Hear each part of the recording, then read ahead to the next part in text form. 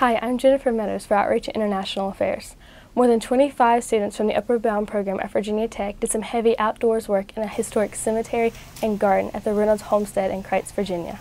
The students split in half for two different service projects during the summer work day.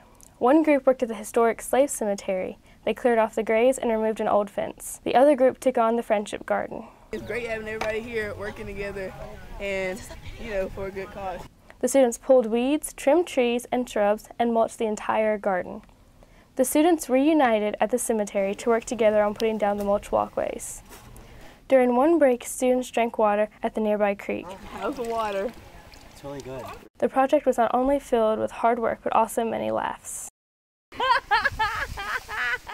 The students got a lot of satisfaction out of the work, and Kay Dunkley, the program director, told us how much she appreciated our hard work.